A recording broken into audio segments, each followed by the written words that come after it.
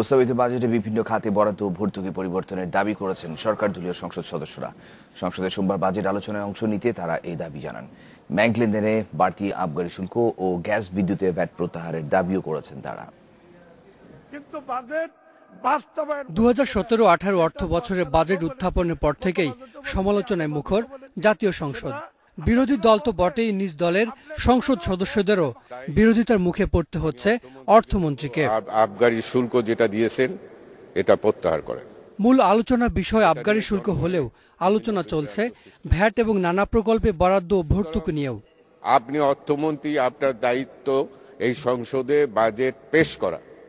সংসদে এই 350 জন সদস্য ঠিক করবে সংসদের জনগণের কল্যাণে কোনটা থাকবে কোনটা থাকবে না, এটা আপনি সিদ্ধান্ত নেবেন না। সুতরাং আপনার এই একগমি ব্যবস্থাটা বন্ধ করেন, কথা কম বলেন। ব্যাংকের দুর্নীতির তদন্তের বদলে মূলধন বরাদ্দ দেওয়ারও সমালোচনা করেন সংসদ সদস্যরা। হলমার্কের কেলেঙ্কারির পর অর্থমন্ত্রী বলেছিলেন 3-4 হাজার কোটি টাকা এটা কিছুই নয়।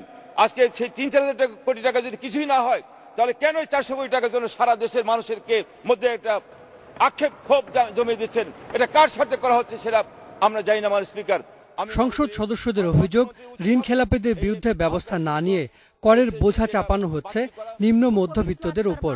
গ্যাস ও বিদ্যুৎ বিলের উপর 15% ভ্যাট আরোপের প্রস্তাব প্রত্যাহারেরও দাবি জানান তারা। সাধারণ জনগণের কথা চিন্তা করে আপনি ব্যাংক আমানতের উপর আবগারি শুল্ক বৃদ্ধির যে প্রস্তাব করেছেন, অনুগ্রহ করে তা প্রত্যাহার করে নেবেন। আমাদের সমাজের বুনিয়াদ হলো কৃষি এবং গ্রাম।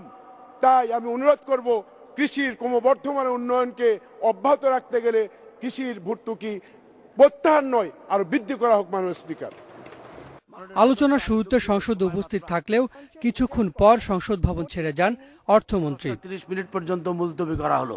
Hasan Misbah, independent news, Dhaka.